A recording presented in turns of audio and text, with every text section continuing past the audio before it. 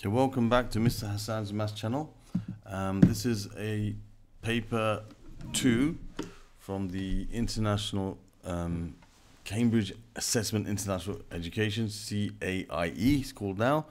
Cambridge IGCSE 0580, paper 2, extended paper from this new syllabus. I think this is the first paper of the new syllabus of this, when they changed it in 2020. In fact, this paper didn't take place. It took place, I think, later on in October. They actually held it, maybe, or they didn't actually take place. This was just a paper that was published, but they were cancelled due to COVID. But they released the paper still. So this was the first ever paper for this new syllabus of IGCSE, which has just started now. So I'm going to go through this paper. This is a paper 2.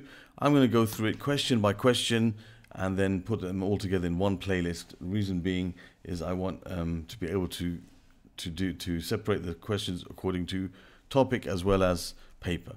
That way I'll be able to have all the topics on, all the questions on particular topics in one playlist, and that might be useful for students revising those topics. So I'm going to split it up into separate, lots of separate videos, and just save them in playlist for this paper and playlist for the topics that those questions are from. So without further ado, let's go on with question number 1. Now, question number 1 is telling us to find, they've given this rectangle A.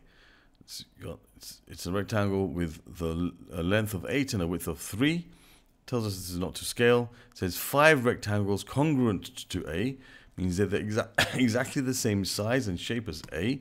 So that means this would be 3, this would be 8, this would be 3, this would be 8, and so on. They are joined together to make a shape. Work out the perimeter of this shape. Okay, so if you want to work out the perimeter of this shape, we have to work out the length of the outline of the shape. And the place where a lot of students might go wrong in this question is they might think that we just find the perimeter of this one rectangle and then multiply it by 5. The problem with that is there are some parts that are missing, which are these parts over here. Okay, so we have a few options.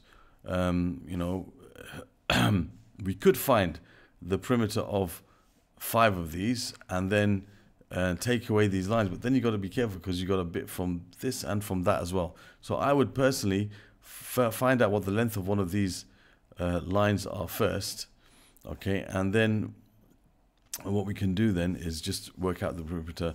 Like, for example, we have 8 centimeters. This is going to be 8, 8, 8, 8, 8, and 8. All right, so that's going to be 1, 2, 3, 4, 5, 6, 8. So we have 6 times 8. Okay, that's the, let me write it down here. So you have 6 times 8. That's the length of these long lines here, right? And then you're going to have 3 and 3 and 3 and 3 and 3 and 3. Okay, so you're going to have, how many 3s are there? 1, 2, 3, 4, 5, 6 3s. All right, now what we got are these lengths here. Okay, this plus this. All right, so what we could do here is we could say, okay, let's take this whole length is going to be 8 and this part is 3. So what's left over is 5. These together make 5. So if I add this and this, that must be 5 because you have 8 minus 3, which is 5. And how many of them have you got? You got 1, 2, 3, 4. So we say plus 4 times 5. That way we have left out these sections here. We've left out these sections here, and this will give us the perimeter of the shape. So we've got all these lines, which are 8. It's 1, 2, 3, 4, 5, 6. We've got all these lines, 1, 2, 3, 4, 5, 6. And then we've got these lines, 1, 2, 3, 4, okay, which we've taken away from this. So this whole side, we've taken away these lines here. All right, so we end up with this whole side being 5, and this being 5, and this being 5, and this being 5. And that's finding the perimeter without these bits in the middle. So 6 8s are 48, plus 6 3s are 18, plus 20.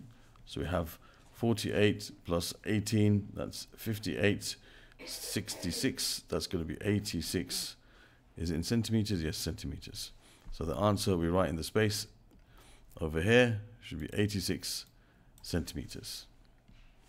And there we have the answer to question number 1. Pretty simple, but just take care. The mistake that people are going to make are just take the perimeter of this shape, so the 8 times 3 is 24, and then multiply that by 5 because they think there's 5 of them. But we must take care of getting rid of these sections here because the perimeter is the length of the outline of the shape, not the parts inside the shape, like over here. So there's the answer to question number 1. All right, bit of logic, bit of mensuration, with perimeters, and there's the answer. Okay, so other questions from this paper of June 2020, the paper 2-1, okay, will be found in this playlist over here. This is for the variant 1 of the paper 2 of this paper. Other questions about this topic, which I guess I'll put it under mensuration, areas, volumes and stuff, will be found in this playlist over here. You can subscribe to my channel by clicking on this link. Thank you for watching and see you soon.